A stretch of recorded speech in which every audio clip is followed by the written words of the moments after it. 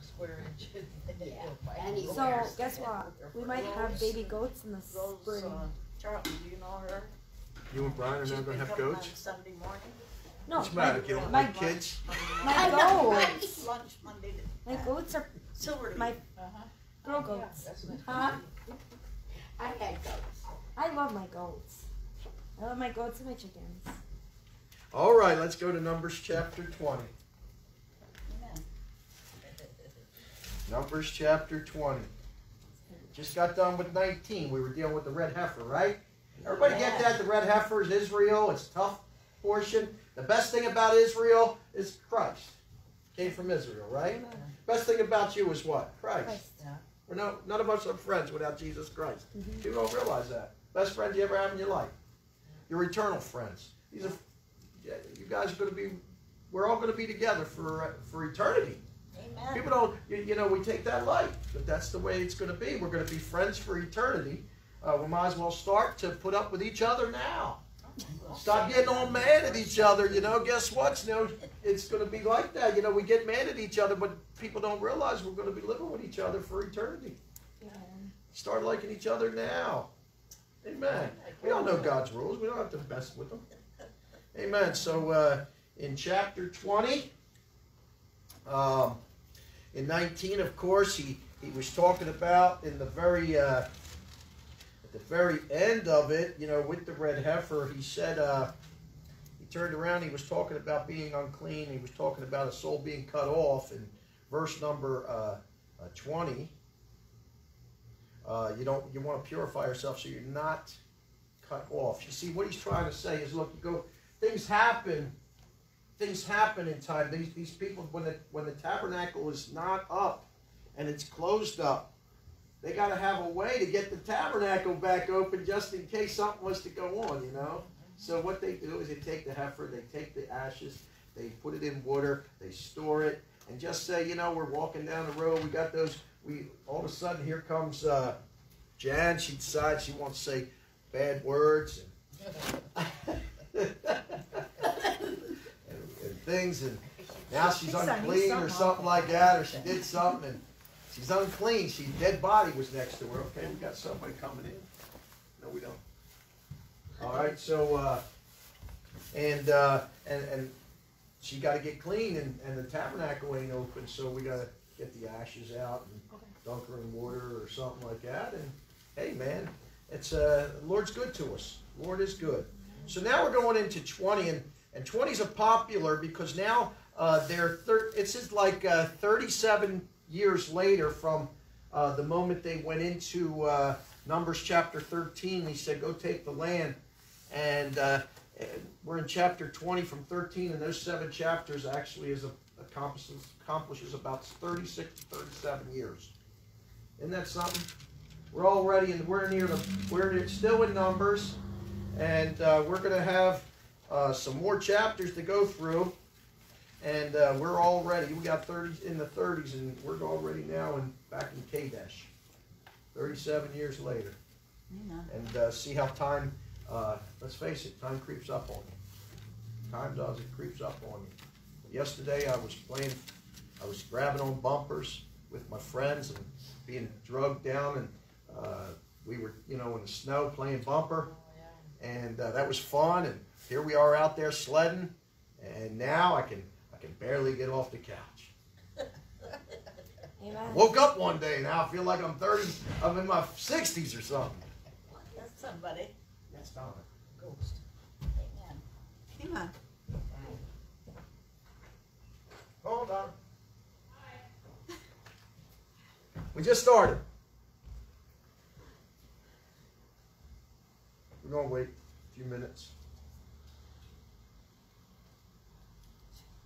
Nice. You did that, didn't you? Yeah. That's gorgeous.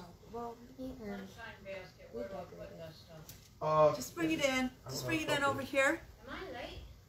No, you're fine. Just 5 minutes. What time is it? It's 7. 7:05. You're fine. Come on Come in. on, Donna. You don't Sorry. get doctor. Don't worry Where about am I supposed to put this? Just bring it over here. I'll take it. I got another one. I'll just...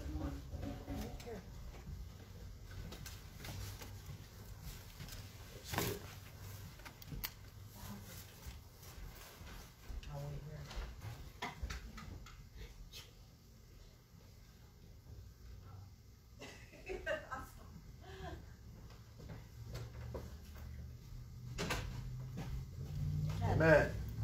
So this is now 37 years later. We're back in Kadesh in the book of Numbers. Remember, you got Exodus, sets it all up. They come out, they're in the wilderness. It's a pretty fast time goes on in Exodus. Like, boom, Exodus is a fast book. And then you go into Leviticus. Leviticus was written and put out in 30 days. That is one big proof that no man could have wrote this book. That's right. There's no way a man could have wrote Leviticus. Amen. I mean, I can barely understand it and read it. So, you know, they had to get it in 30 days. And then the book of Numbers, 39 years. See the difference in it? And then we still got Deuteronomy. And Deuteronomy is another fast book where they're standing there they're excited just to run into that promised land. You know? But we got to get through some stuff first. And that stuff is right here in Numbers. And they're back here, back in Kadesh. This is chapter 20, starts out with a murmuring. And the Bible says in verse number 1, then came the children of Israel, even the whole congregation. That's a lot of people. Figuring 2-something million people out there. He says, even the whole congregation into the desert of Zin in the first month. And the people abode in Kadesh. And Miriam died there and was buried there. And there was no water for the congregation. They gathered themselves together against Moses and against Aaron. And the people chode with Moses and spake, saying, would God that we had died when our brethren died before the Lord. And why have you brought up the congregation of the Lord into this wilderness, that we and our cattle should die there? And wherefore have you made us to come up out of Egypt, to bring us in unto this evil place? It is no place of seed, or of figs, or of vines, or of pomegranates, neither is there any water to drink. And Moses and Aaron went from the presence of the assembly unto the door of the tabernacle of the congregation, and they fell on their faces. And the glory of the Lord appeared unto them. Father, bless thy word tonight in Jesus' name. Amen. And now they're back in Kadesh. You notice it's Kadesh again. They started in Kadesh. That's where they were in Numbers 13. He told them, go in. We know that they kind of screwed up in Numbers 13. Well, God told them, just go in the land, possess the land. They could have just think about this. God said, go in, it's yours. They could have walked in. They could have been doing the Egyptian walk, basically, and dancing in that place. There was nothing anybody could have done. Why? God said it. And what did they do? They said there was giants in there, and they didn't want to go in. But here's the big thing that people didn't realize. God told them what to do, go in the land. What did they do? They said, we're going to send a group up there. So God tells them, he says, send up a search party. What did Moses say to send up? He said, go spy out the land. Yeah, right. He didn't say, search party goes into the land, they ask questions. Okay, if somebody sends a search party, we would go in, we'd take a thing of paper, we'd interview people, a search party. We go in, we talk to people, hey, how's everything going here? What's this? That's what God said. Okay, you want to send people? He downgraded a little. Okay, do a search party. What did Moses say? Go spy on the land. Right. What's that mean? Now you're going to send basically a recon patrol in there. No, you're not going to engage any, you're going to keep from engaging the enemy, even though wouldn't matter anyway. And basically, you're being a little deceptive with it. No contact, no nothing. They went through the land. What did they do? They spied it out. What did God say? Just go take the land. You got to understand something. God turns around and gives you instruction. And do you ever notice that God gives you almost the easiest way? Yeah. And then you have to go and put man in it. You know what man does? He complicates the obvious. Amen. Amen. We all know God told us to pray. Think about this. God told us to pray. And he says, how do you pray? He tells you how to pray. Back even in the Old Testament, he said, talk to me. Basically, talk to me. And what happens when we got in the church house? Next thing you know, there's some guy getting up and saying, hey, you can say our Father 1,000 times. What else happens? Next thing you know, they were going by the creeds of men. I believe in one God, the Father Almighty, maker of heaven and earth, and Jesus Christ is on. I can go, you can do those things left and right. They're creeds of men. What does that mean? You don't get saved by the creeds of men. You get saved by the Word of God. Faith cometh by hearing, and hearing by what? The Word of God. Okay, so there's the difference. And I just got the good time of ruining that, and I'm happy about it, I guess. I don't know. But let's look at this, and he says in verse number 1, and Miriam died. And she died there. Where? In the wilderness. She dies. She lives in the wilderness. And guess what? She died in the wilderness. God doesn't want us in the wilderness. He wants us with the people, not in the wilderness. He wants you to be out of the wilderness. See, but Miriam, she lives in the wilderness. And guess what? She died in the wilderness. Remember, she was the one that got jealous and envy. She got envious of Moses and tried to pull Aaron against Moses. Aaron, we're going to notice that most of the priests in the Bible, what are they? They kind of give in to the people. Didn't you notice that? Yeah. They give in to the people. You got to watch the priests and stuff. But here's the thing I noticed. Look at that end of that last verse. Now you have to realize something. This 37 years later. You know what else this is? It's not the same people. This is almost like a new generation of people. Watch how they are. Check this out. Miriam dies, right? At the end of the verse. And there was no water for the congregation, and they gathered together. Now, what did you miss in there? Where's the sympathy? Yeah. Yeah, nothing. Let me ask you, where's the sympathy for Miriam? No. You know why it's not there? Because they're all worried about themselves. Never thought about it. I mean, even if she wasn't bad, even if one little incident, that shouldn't change somebody. I mean, come on. How many of you had people in your family have one little incident, and then all of a sudden they die? You don't turn around and go in there, hey, man, well, you know, the person was an idiot and did this to me, and, you know, whatever. Why? Because, let's face it, death usually strings a cord in you. You know? It strings a cord. Not to mention, who wants to go in with that kind of mouth? Let's face it, we know how to act, and what manner should you be with your conversation? You don't want to be evil spoken of. Right. Amen.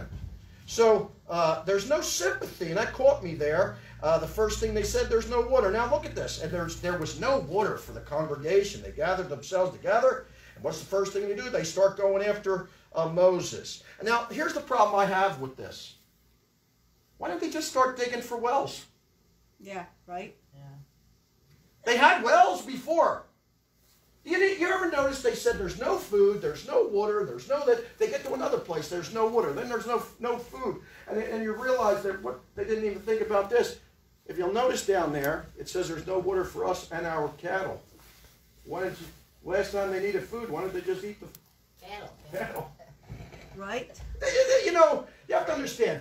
Is it that there are these things, or is it the problem of the people? You know, you get people, look, it's somebody like Donna. She's been in church her whole life. You guys all been in church your whole life, right? You don't realize all the problems come from within. Yeah. Yeah. Within. It's not the outside, it's within all the time. Yeah. You know, that's why I always tell you, it's like a place that's being run by a bunch of fifth graders all messing up. They're all fifth graders messing up, you know? I swear. And there's no water. Now, what's the first thing the people do? Look what it says, and the people chode. The people chode with Moses. They start getting upset. They start murmuring. They start complaining. Isn't that what they do all the time? Here's the problem I see. Instead of faith, they chode, which is chiding. They chide. They chode. Okay? The people chode with Moses, and they said, "Well, God, what God want to put us out here?" Now look what it says: "When our brethren died before the Lord." You know who they're talking about? They're talking about Korah, Dathan, and Abiram. It was Dathan and Abiram from the Reubenites. We're the number one. We're the number one son. We're the oldest. We're the ones, not the Levites. It should have been us. And then they grabbed Korah, and Korah, he's a priest. So what is he? He's a Kohathite. He's on the inside. You ever notice that, like I said, the priests seemed to always bend to the people. All the time. Aaron got so bad he started making an idol for the people. I'll give him some kind of worship, you know. And then later on, even in Nehemiah's way after this time, in Nehemiah goes back for 2 years. He goes back to Artaxerxes. Comes back, and who's in? The two enemies, Sanballat and Tobiah. One of them sitting in the temple, and he's the treasurer. 2 years later. Yeah. Where's the priest? He let him in. Yeah. Nehemiah, what's the first thing he does? He starts preaching them out. Yeah. Amen. Get out! Amen. You know? Unbelievable how we are. Okay? But, you know, it says here that they would have died, the brethren that would have died before us. And he says, and why have ye brought up the congregation of the Lord? They didn't even know who they were. And now all of a sudden they're the congregation of the Lord, like God's on their side. And he says, why would you have brought up the congregation of the Lord into this wilderness, that we and our cattle should die there? I mean, I think that the only thing I think on this is I'd rather have died than be in the wilderness. Right. You know, you got to understand something. These are people that are on the inside. These are the church people. And you know what? They're living in the wilderness. That's the thing. And the wilderness, and remember, they call it Zin this time, but before they called it the wilderness of what? Sin. It was called the wilderness of sin. Amen. So, go on, and it says, and wherefore, why have you made us to come up out of Egypt, to bring us unto this evil place? Like Egypt was a great place, the flesh pots and all that stuff that was great in Egypt. Oh, not to mention, they had leprosy in Egypt, and we brought that out, you know, and all the common diseases that we brought out of Egypt. Oh, we were living in, that was a great place. And, Slavery. Yeah. yes. Slavery was great. It was, well, look at today. We want to go back to it. Right. And they're saying, well, it's a great thing. We'll just be like Venezuela, you know, we'll eat trash. Yeah. Just, like, no, but our type of socialism is going to work. It never worked before, but all of a sudden they got this great idea. It's going to work now. Right. Verse number 6, and Moses and Aaron, they went from the presence of the Lord, from the presence of the assembly, unto the door of the tabernacle. So the tabernacle's there, of the congregation. And what did they do? They fell on their face. That's the difference between Moses and Aaron and the people. When Moses and Aaron had a problem, where'd they go? They went to the Lord. Where'd the people go? They went to the preacher to yell at them. That's what you're going to find even in church house. They go after the preacher. Yeah. But you know what they don't really get to the preacher. You know what they always do? I can tell you what they do here. They go after her. Yeah. Why? Because it's easy to have the pastor's wife for dinner. You ever hear that? It's called roasting the pastor's wife for dinner. No. They go home and they have the pastor's wife for dinner. Everybody that ever got upset in here and started something, guess where it all started? They all went after her. Why? That's what the congregations like to do. Go after the weak. They go after the weaker vessel. Right. That's what they do. You know. Yeah. Amen. Okay. So, but look with him. They fall on their face, and this is the thing. They're humble, right? Mm-hmm. They get humble, and when they got humble, look what happens. The glory of the Lord appeared unto them. Amen. You know, God gives grace to the who? To the humble. Okay? And there's the example that's right there that God gives them grace. And the Lord spake unto Moses, saying, verse 7, take the rod, and gather thou the assembly together, thou and Aaron thy brother, and speak ye unto the rock before their eyes. And it shall give forth his water, and thou shalt bring forth to them water out of the rock. So thou shalt give the congregation and their beasts drink. And Moses took the rod from before the Lord, as he commanded him. And Moses and Aaron gathered the congregation together before the rock. And he said unto them, Hear now, ye rebels, must we fetch you water out of this rock? And Moses lifted up his hand, and with his rod he smote the rock twice, and the water came out abundantly, and the congregation drank, and their beasts also. Okay. We all know the story. Okay? We all know, and I'll tell you how it's preached, and I really, it's a good preaching, and I preach it too. You can't hit Jesus twice. He was smitten. After he's been smitten, it's just time to talk to him. He can only smite him once. He was only crucified once. After that, we speak to him. And that's a great preaching. I don't think that's what's happening here, and I'm going to show you what's going on. Now, I think that's great preaching, and yes, I do preach. Just so you know, I preach that too. That's a good spiritual piece. Yeah. But I'm talking about on the level of man to man and what's going on right here. It's not that, you got to understand, there's that thing of what we see spiritually in the picture of, and then there's actually what's going on. Okay? What's going on? There's a lot, just so you know, there's pictures in your life. If we were, someday when God shows us our lives, we're going to see the pictures of those things spiritually that are in our lives. But for us, we don't see that. It's no different for them. You got to, now get into the situation and get down there and be right there. Number one, this is beautiful English. He says, take the rod, the definite article. What rod? Well, you say Moses had a rod. No, this is Aaron's rod, I bet you. Why? He said, take the rod. Where? The one that budded. Why? Because that's Christ.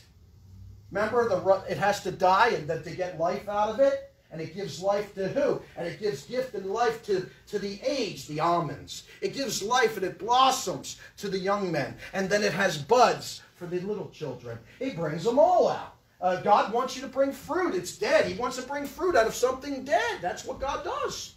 Why is that? Well, that's what he did. He brought you out of it, didn't he? Out of what? Something that was dead and became alive. Who's that? Jesus. Amen. Amen. So he takes the rod, which is that rod that we know of, and that was back in Numbers chapter 17. Okay, and the sign of the resurrection, and he gathered the assembly. He says, and he tells them, he says, go speak to the rock before their eyes. Tell them of the resurrection, basically, and it shall give forth whose water? Whose water? What do you mean? His water is supposed to be it. What about that? It's a rock. It's its water. Why is it his water? Because that rock is who? Jesus. Amen. It's pretty easy. Pretty easy. How do you know it's Jesus? Well, let's remember, it tells you that in Deuteronomy chapter 23, verse 7. That rock. In 1 Corinthians chapter 6, what does it say? That rock that followed, and that rock was what? That rock was Christ. Amen. This is how you show Jewish people who that rock is. You say, look, here's who the rock is. Where do you show them? Well, we go over to Corinthians. No, they're Jewish people. Where do you go? Deuteronomy chapter 23, verse 7. It's the Old Testament. And I think that they'll learn who the rock is. Okay? And so Moses, he tells them to go over there and speak to it. And it shall give forth his water. And thou shalt bring forth to them water out of the rock.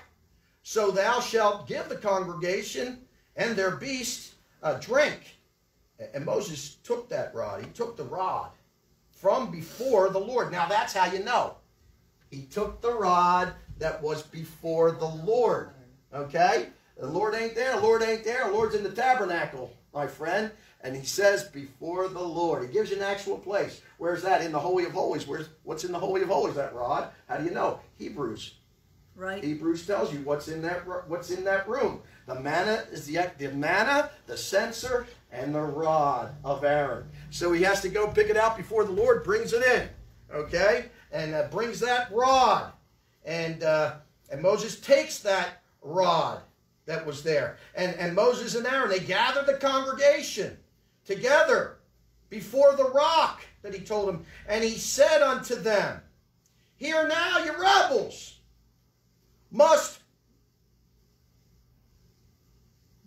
You really want to say that? Must we who? Who are you talking about? Must we fetch you water out of this rock?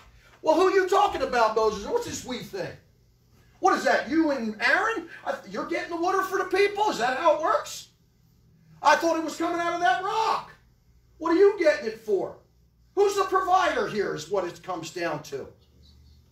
It's God who's the provider. That's why he had to speak to it. Hey, you want something in your life? Do you think you're going to smack some rock yourself? Or do you think you're just going to ask God? You're God's people. You went past the smiting. Now it's time to get serious with God.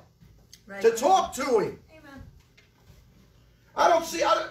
Okay, show me that part in here in verse number 10. And Moses and Aaron gathered the congregation together before the rock, and they prayed. They turned to God. They repented and prayed to him. You know why? It's not in there. It's not in there. Now, I don't know if you picked this up. I did. I did this now. If you realize there's no quotes to tell you where he starts to speak, but he speaks right there. The first word is here. Now, from the word here, count to the rock. How many words you got?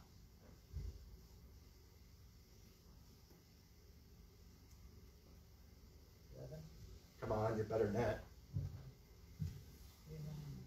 Hear ye, you rebels. What do you got? 12. 13. Look again. 13. 13. What's the number of rebellion? 13. 13. Judas Iscariot. 13. John. John 13. Is always 13 is the number of rebellion. Hear now ye what? Rebels. Rebels. Hear ye now ye rebels. Okay? Here's the problem here. He's told him to go speak to the rock. He's not speaking to the rock. He's speaking to the people. God said, go speak to the rock. He's speaking to the people, not God. Mm-hmm. And then he turns around and does this thing here. He says, and Moses lifted up his hand. And with his rod, not the rod of the Lord, not the rod of Aaron, his rod now. It's all about him.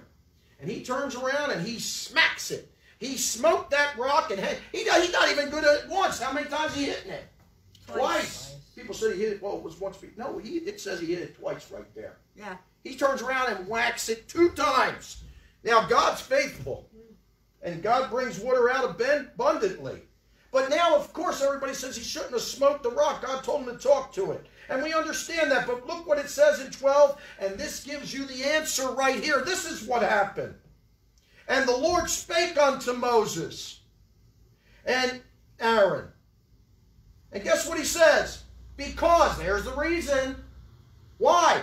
Because ye believed me not. Amen. What's the problem? Lack of faith? Mm-hmm. What's the problem? Lack of that God could actually do it? Do you realize that most people don't think God can actually do the things he says he's going to do? I mean, seriously. How many times have you said, well, I don't think God's going to do that. I don't think God's going to heal that person. I don't think God's going to do it. You say these things in your heart. Why? Because it's just like the guy that comes up to Jesus and Jesus says, by your faith, do you believe? And the guy says, God turns to the Lord, and you know what he says? He's honest. He says, yes, I believe. Help me with mine unbelief. Yeah, amen. You see? Now, how do you help yourself with unbelief? It's easy. Faith cometh by Hearing. Hearing by The Word of God. So what do? Grab your Bible, start reading. That's right. I got a lack of faith. How much do you read your Bible? How much did you get it? Do you get through it at least once a year or something like that? I'm not saying that has to be the standard. That's my wife and I, that's our standard devotion, is once a year we get through the Bible. If you'll notice, you go on our Facebook and stuff like that, I put out a Bible reading every single day. Why? You'll get through the Bible once a year if you keep reading on that calendar. That's what just so you know, that's my wife and I's devotion every morning. That is exactly what we do. We go over that every morning, and that's what we read. Okay? Not that we're better than everybody else. No. It's just our devotion time. Right. Amen. Okay? And but he says, he turns around, he says, because you believed me not. Okay?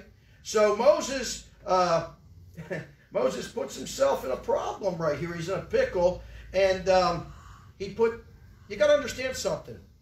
he says, now watch, to sanctify me, because you believe me not. To do what? To sanctify me, separate me in the eyes of the children of Israel. Therefore, this wasn't about God. You know what the problem was? This was about Moses. Yeah. Look, let me help you out a little. Go to chapter 7 of Acts. I'm going to show you something about... No, this is not the bust on Moses. Moses is a better man than all of us. Yeah. Amen. Go to Acts chapter 7.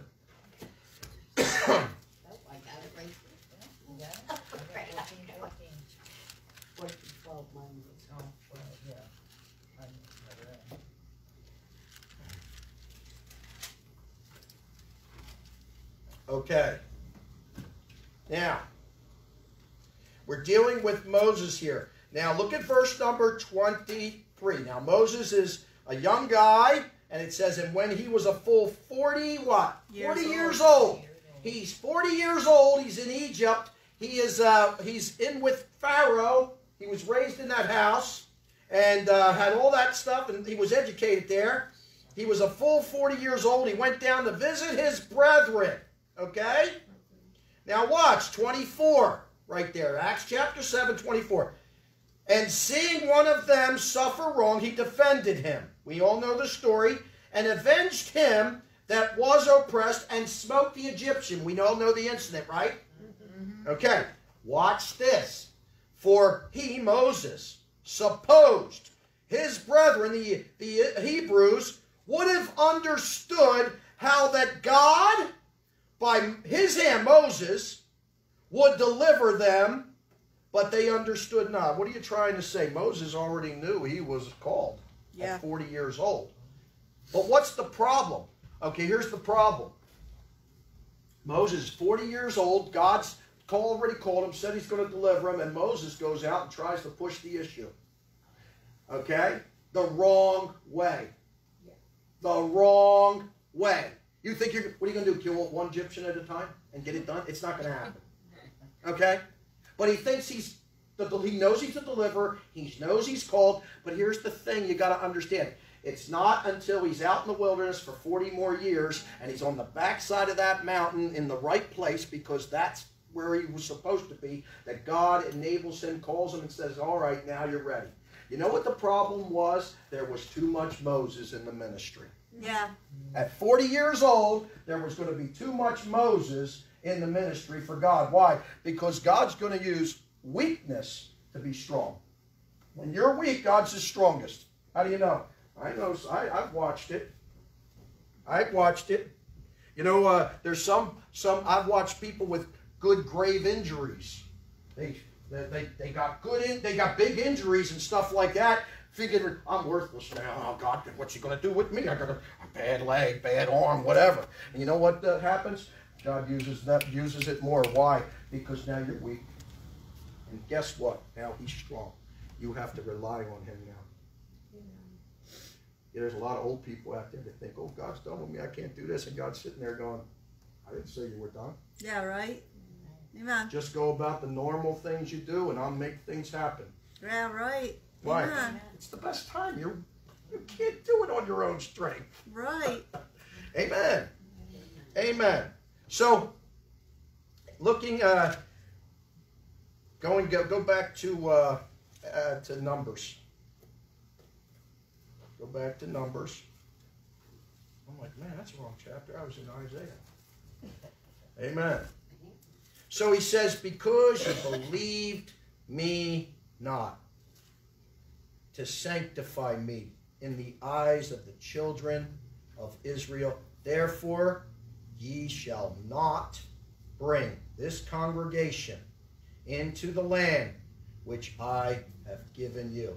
You know what? When you spoke that, when you took that rod in that hand of yours, and you raised that rock thing up, and you spoke to those people, you took my power into your hands, and it became about you. Should we fetch you water? Bam! He told him to go speak to the rock. He went and spoke to the people and put the people in their place, and then he hit the rock. This is all about Moses. Yeah. It wasn't about him striking the rock. It was about the glory which he gave not God. Right. It's about taking over for the Lord and doing what you want. Okay? That's where it all came down to. All right? And it's even backed up in, go to Numbers 27. Numbers chapter 27.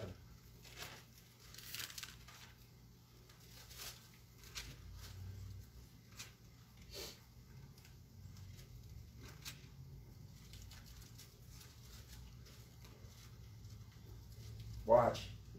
It's always good to have the Bible tell you what happened. Start at verse number 12. 27, look at verse number 12. He says, "And the Lord said unto Moses, Get thee up into the Mount Abiram, and see the land which I have given unto the children of Israel. And when thou hast seen it, thou also shalt be gathered unto thy people, as Aaron thy brother was gathered." Now watch. What happened? Why is that? "For ye rebelled against my commandment in the desert of Zin, in the strife of the congregation, to sanctify me at the water before their eyes. That is the water of Meribah in Kadesh, in the wilderness of Sin."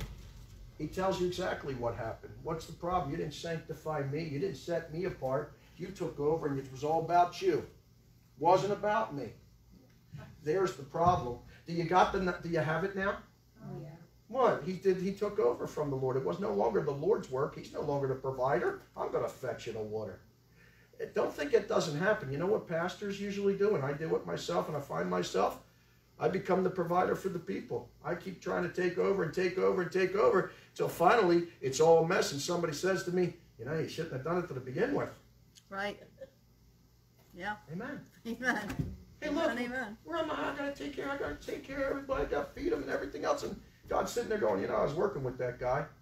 Amen. Yeah. Amen. Amen. I'm going to tell you, that's what most of us do with our kids. Yeah, right. God wants to work with your kids, and you're sitting there. It's going to happen. You're going to get a little bit older. Kids get a little bit older, and all of a sudden they start making mistakes. You know what we do? Instead of letting them get a little drowning in them so they can get back up, a person's better off when they're down to nothing if they're going to go down there anyway. But see, what parents do is they keep pulling them up out of the water so they can take a breath. Yeah. Instead of letting them go and let God pick them up. Yeah. What God's trying to say the whole time when they're in the mess, God's talking to them and saying, I'm over here. Yeah.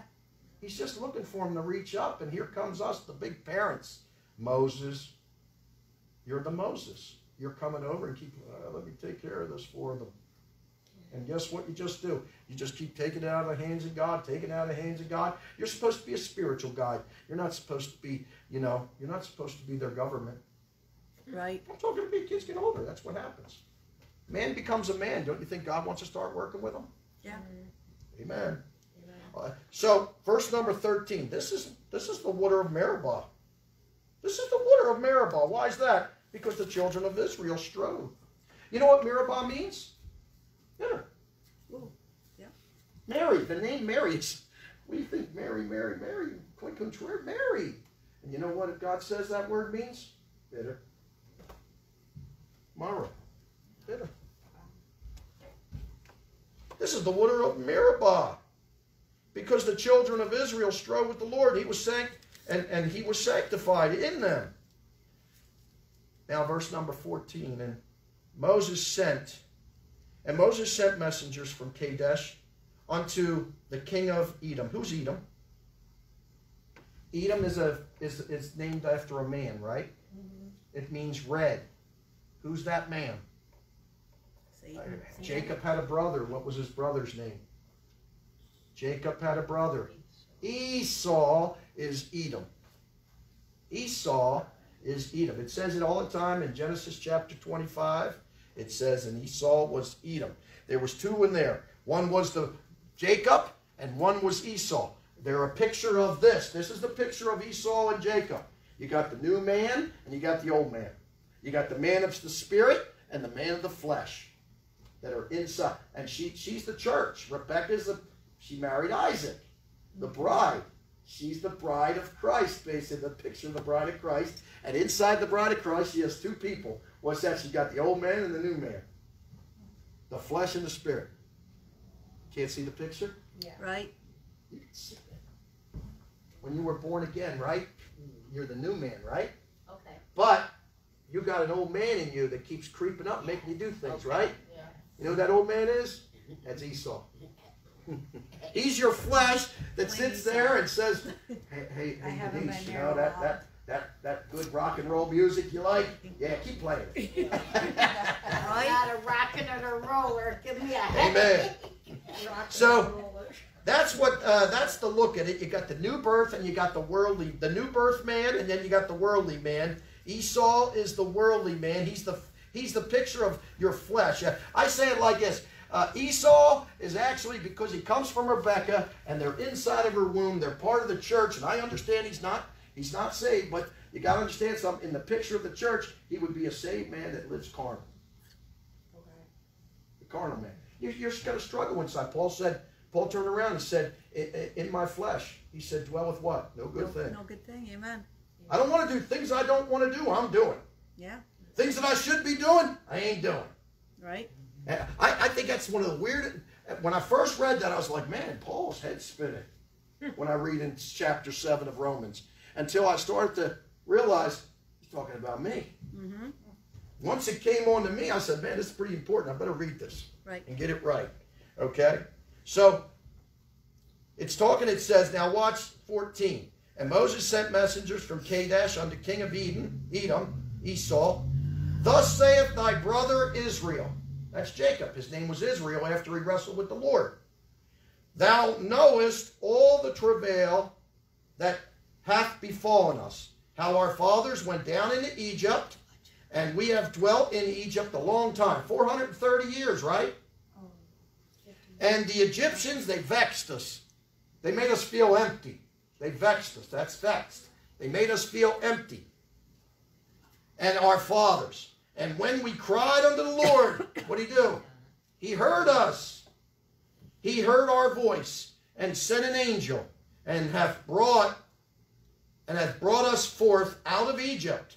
And behold, we are in Kadesh, a city in the uttermost of thy border. Let us pass, I pray thee, through thy country. We will not pass through the fields or through the vineyards. Neither will we drink of the water of the wells. We will go by the king's highway. We will not turn to the right hand nor to the left until we have passed thy borders. So you know what he's looking for? A shortcut.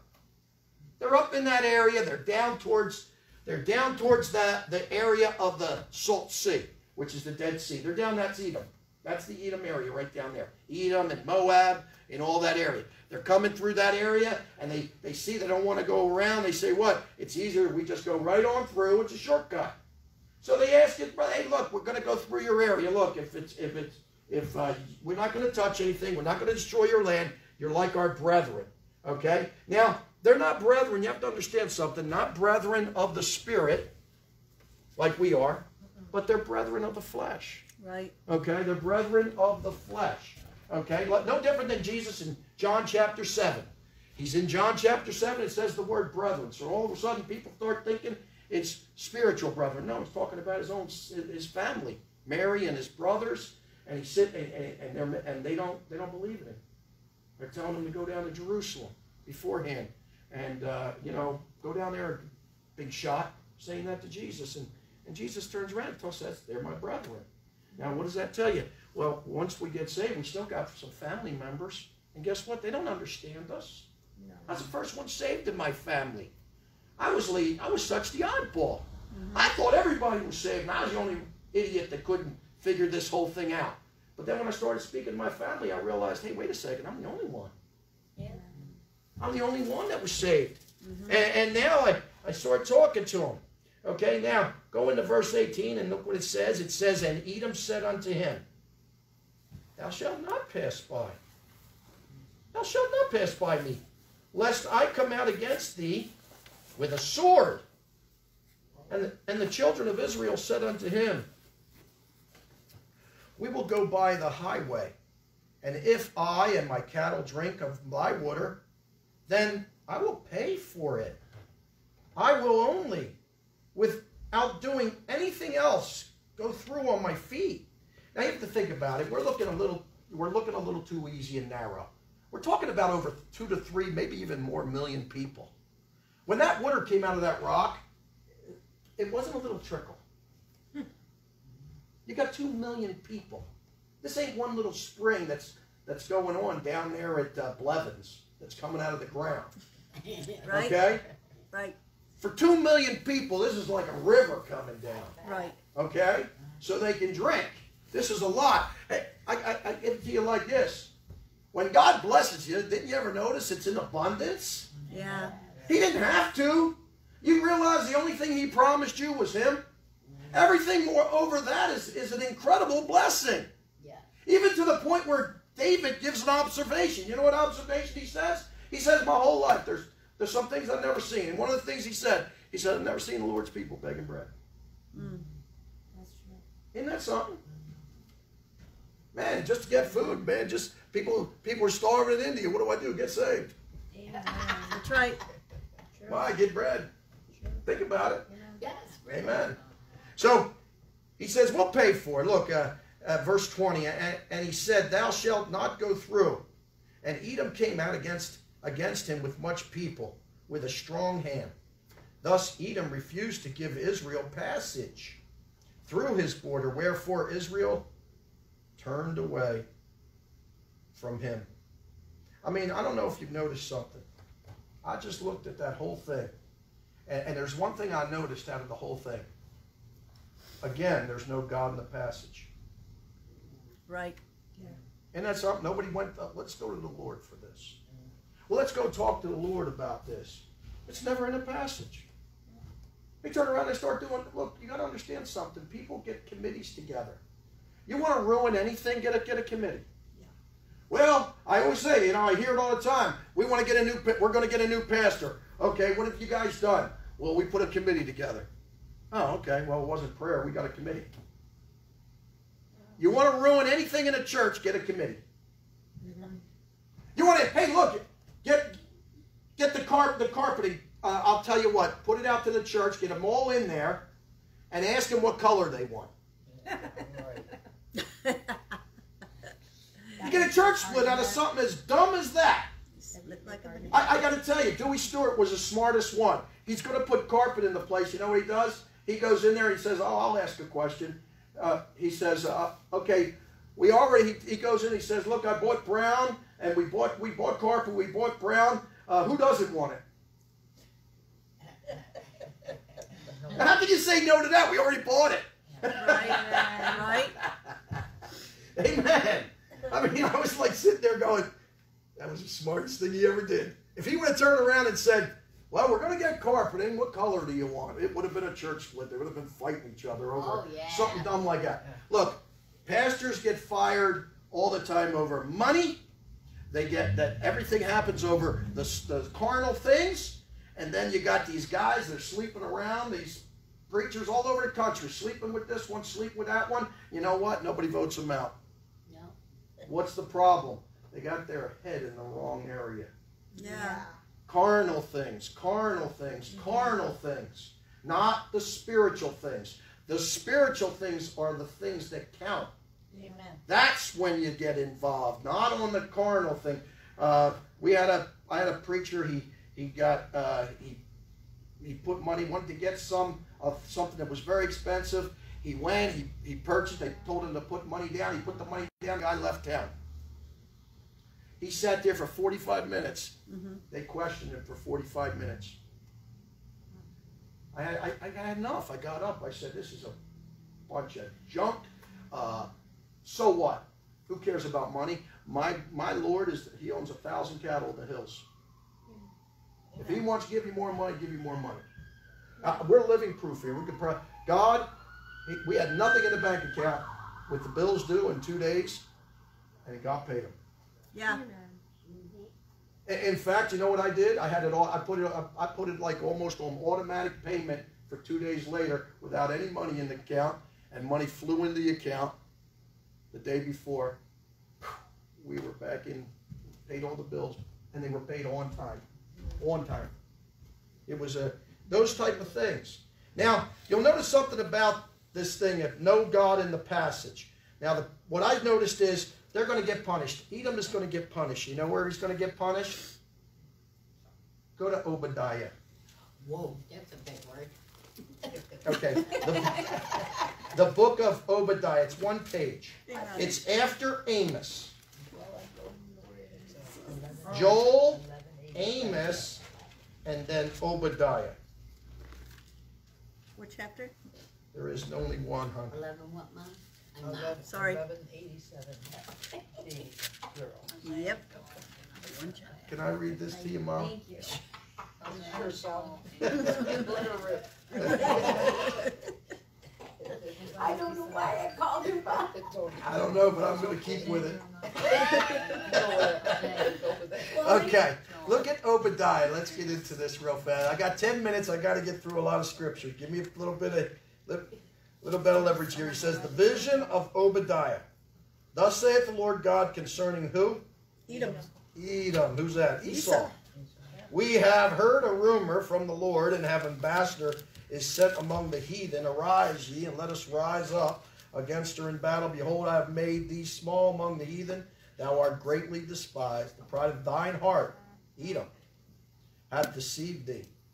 Thou that dwellest in the clefts of the rock, whose habitation is high, that saith in his heart, who shall bring me down to the ground? He's got pride, doesn't he? Mm-hmm. Though thou exalt thyself as an eagle. You know another country exalts himself as an eagle? America. Amen. He says, and though thou set thy nest among the stars, like Hollywood, and they're the biggest thing, and also we've gone into space. He says, thou that set thy nest among the stars, thence I will bring thee down. Who says that? The Lord. The Lord. That's when he gets back at Edom, is right there. You know, you got to understand something about God. He doesn't need a clock reminding him. You know, you sit there and you think that because judgment is not passed fast, you think your heart is set to do evil, he says. That's one thing about the Lord. You got to understand, he's got all the time in the world. That's right. He's got a whole lot of eternity left. You know, he'll take... long suffering too. He can take... It doesn't matter. He says it ain't going to happen. So, look, we're going to start now in 22. We got to that part with him. Now, watch in 22. Watch what happens here. This is going to be the death of Aaron.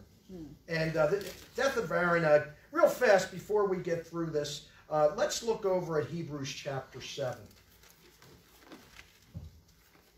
Hebrews chapter 7.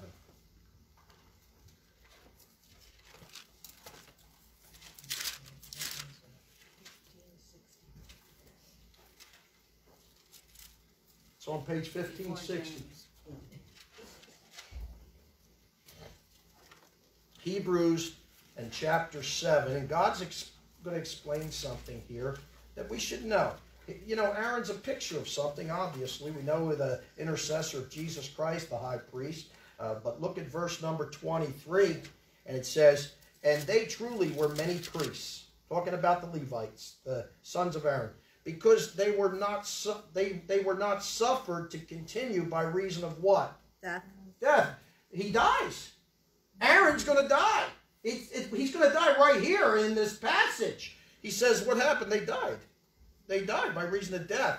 And he says, but this man, because he continueth forever, who's he talking about? Jesus Christ. Jesus hath an unchangeable priesthood. Mm-hmm. Wherefore he is able also to save them, the uttermost, that come unto God by him, seeing he ever liveth to make intercession for them. Why'd you read all that? I just like reading that stuff. But you have to understand, these high priests, they weren't subject. They still went the way of the earth. Why? The wages of sin is death. So guess what they have to do? That passage has always killed me. The wages of sin is death. That's present tense. So that means you keep sinning, right? Guess what? You keep dying. Wow. Amen. More life than the cat. Amen. So, He says, and the congregation of Israel, verse back there in Numbers chapter 20, and the children of Israel, the whole congregation journeyed from Kadesh and came to Mount Hor. And I'm sorry.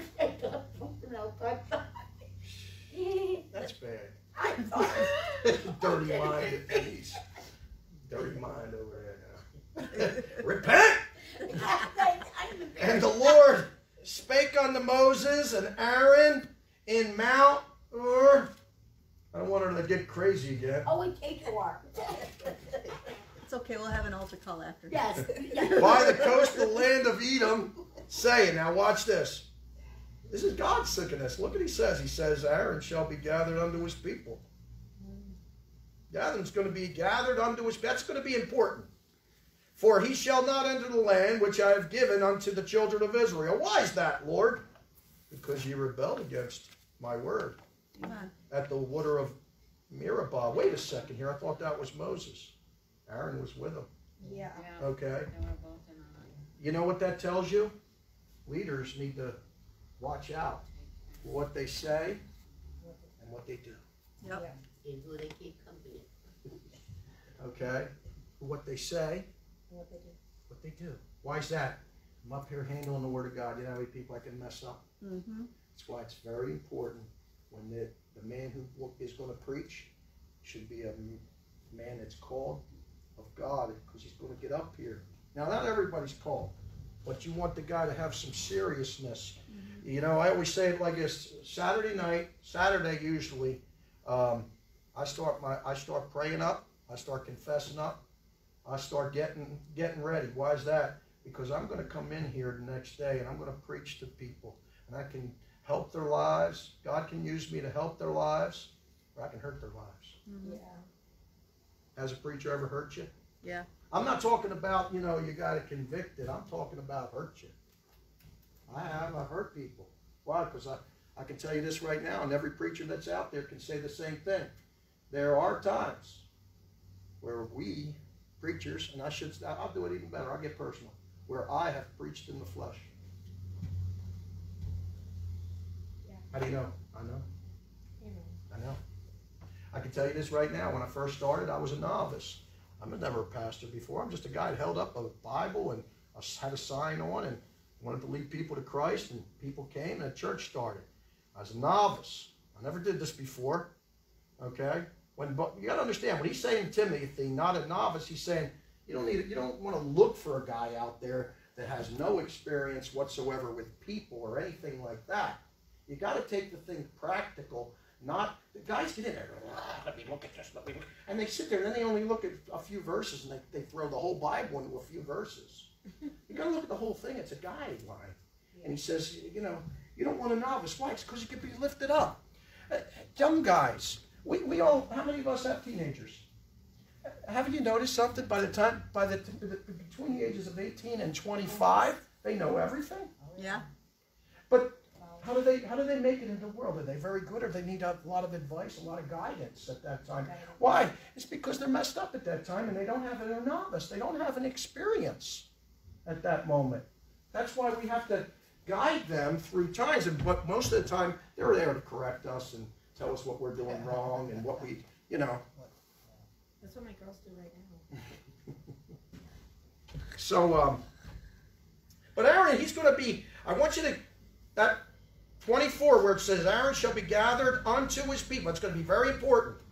Okay, why is that? Because he rebelled against my word at the water of Meribah. Take Aaron and Eleazar. Take both of them guys. Take him and his son. And bring them up unto the Mount Hor.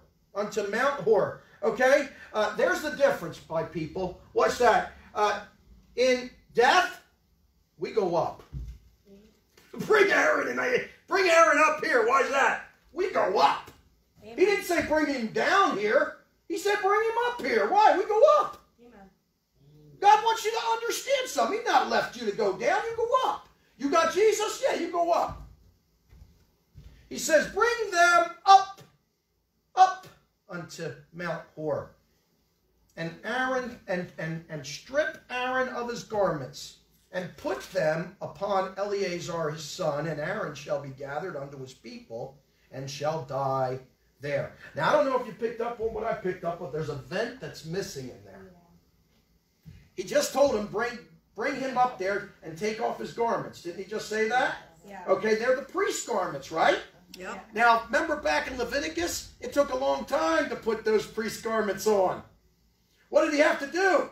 In order to go up there, he had to put the garments on. They went through a whole ceremony. Why? Because, Donna, when you go up to see the Lord, you're not going to go up there naked. You're not going to go up there in those clothes. You're not going up there in your righteousness. You're going to be clothed in his righteousness when you go up to meet the Lord. Amen. Amen. Amen. What's that tell you? You're going to have good, godly clothes on. What's that? Amen. A white robe that God gives those souls that are saved under the altar in Revelation chapter 6. What else? Where else do you see that? On the Mount of Transfiguration, when Jesus is there and he's in a white raiment. And so is Elijah, and so is Moses. And guess what? There's going to come a day where God's going to turn around and come out there and he's going to say, come up hither, and you're getting that white robe too, and you're going up. Amen. Amen. Amen, amen, amen. Okay? You're going to get dressed up. Good. Okay? Put on the garments. He had to put them on in the sight of the people. Okay? And then all of a sudden he's going to take them off up there and he's going to die. Verse 27. And Moses did as the Lord commanded. And they went up into Mount Hor in the sight of all the congregation. The congregation now, he's going to die in front of all of them. So he goes up. He separates himself and he goes up. He puts it on there and we go up. And he goes up and it says, and Moses stripped Aaron of his garments. He strips them and put them upon Eleazar. Now this is good. And Aaron died there in the top of the mount. And Moses and Eleazar came down from the mount. Now here's the thing. He goes up on the mount, they strip him. Now Moses, there's one thing he didn't do. He didn't let those clothes hit the ground. Why? That's important. Those clothes can't hit the ground, so we got to keep them up. You got to then he put them right on Eleazar. You know why that transition happens? Because someday I'm going to die. I'm going to die. Someday I'm going to be out of this ministry. Caleb's going to probably put the suit on. And then he's going to take a book and he's going to get up there. And hopefully he's the one that preaches from here. Amen. And rightfully, when he says amen, guess what we'll say? Amen. Amen. What a beautiful thing. What's that? The ministry goes on. The man doesn't matter. Right. See, that's what happens in the ministry. Look, this is how the ministry works. It starts out as a movement, and it gains momentum. And then the next thing you know, it starts to become a memorial. And then it becomes a tombstone. Yeah. That's what the ministry happens in the ministry. Why? Because we seem to walk away from God. Ephesus had it all. They were the ones that had apostles. They looked like they had Christ there in the beginning. And then what happens in the end is, it says they lost their first love. Yeah. What happened? They were so interested in their inward look. What are we taking in? We got to have right doctrine. We got to have right doctrine. We got to have right doctrine. And we always had right. We have right doctrine. I mean, that's not going to do much. We knew somebody comes in here and right away, if somebody came in, you say, "What's your name?" And he says, "My name is Apostle Tim." And right inside everybody here, we all. Why is that? Well, we read enough of the Bible to realize there's no more apostles. Yeah. Amen. Right? We know when somebody's a fake coming in. Why? Not because we've had so many fakes. It's because we read about the right stuff and they ain't got it. Amen. That's how God wants you to do it. God says, fill yourself up with truth so when somebody comes through the door, you're going, that's not the guy. Right. They're not those people. Now it's become very, we've had problems in churches, but don't worry about that. We'll keep going on. The ministry goes on, okay? It doesn't hit the ground, and the ministry is going to go on. Verse number 29.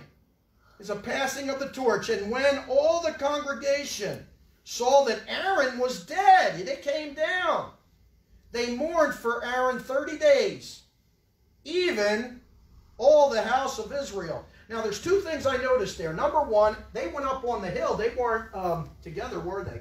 The people were down there. Yeah. Aaron, Moses, and Eleazar went up the hill, right? Mm-hmm. Okay, now if they're up the hill, and Aaron, it says he died and was gathered unto his people. There wasn't anybody up there. Who was he gathered unto? All the saints. Bingo! Amen. There are people. Look, if you'll notice in the Bible, people will die, and it'll say we're gathered under his people.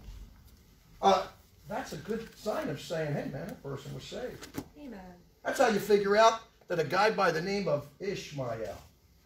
Now most preachers won't say that.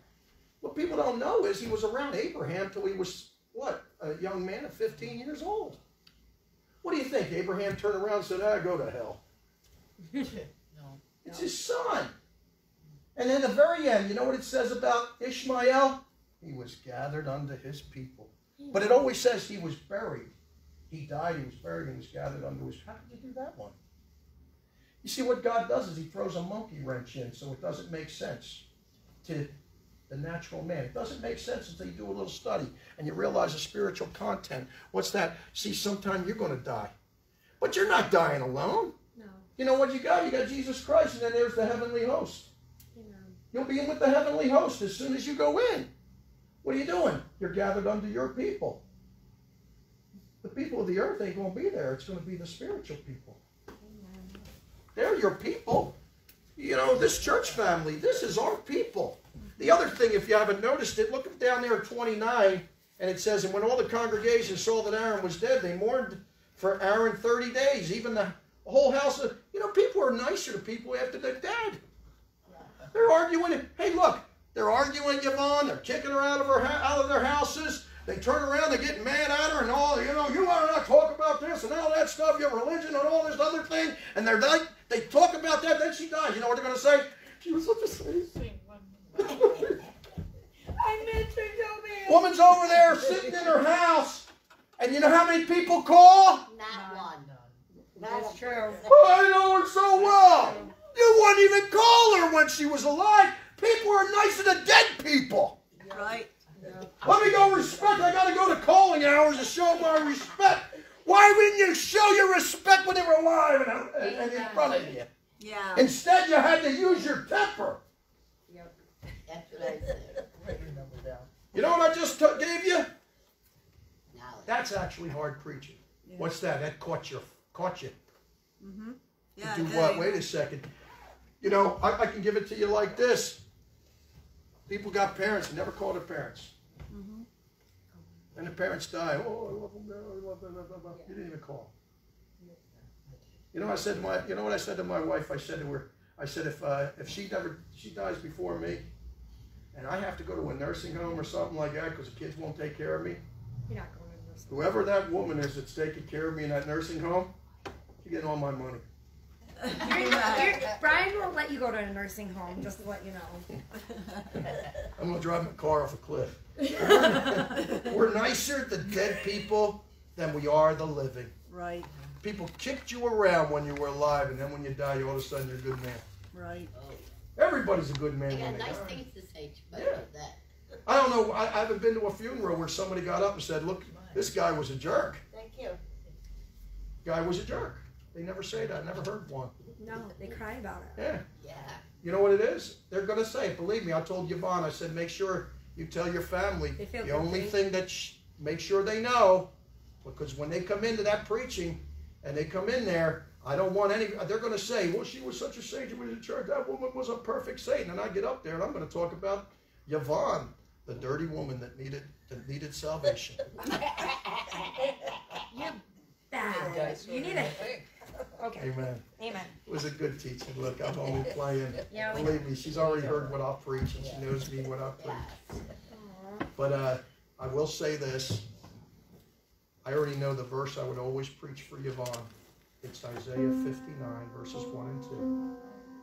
Why? because she always brings that verse out. The Lord's hand is not so short that he cannot save, or his ear heavy that he cannot hear. But your iniquity has separated you from your God and your sin. Isaiah 59, verses 1 and 2. I'll preach a whole message about that. Why? Because Yvonne tried to get her whole family saved, and they would have none of that, many of them. And she loved them enough to do that, and they're going to come in and say she was righteous and all these other things when they have no idea, they don't even know her to say that. If anybody knew you like God knows you, you know what they would do? They'd run away. It's a good thing that people don't know us like God knows us. And it's a beautiful thing that we know the God inside each of us so that we can actually love each other because we're all loving the Lord. Isn't that the best thing about it? Let's pray. Father, I thank you, Lord God, for the reading.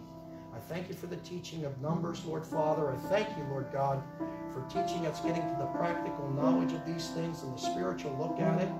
Thanking you, Lord God, for the things that are happening in these passages to form our lives, to better our lives. Let's be nice to each other while we still have the voice to speak to each other. And to be nice to each other, be kind to each other, Lord. And most of all, Lord God, let us be merciful to each other. Lord, not desiring the things of the flesh, but desiring the things of thee and the things of the Spirit. Thank you, Lord, for being good to us, and we love you. In Jesus' name, amen.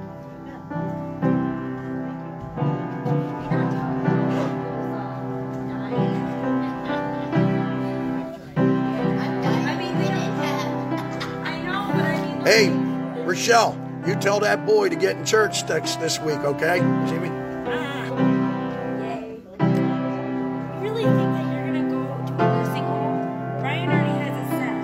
He says that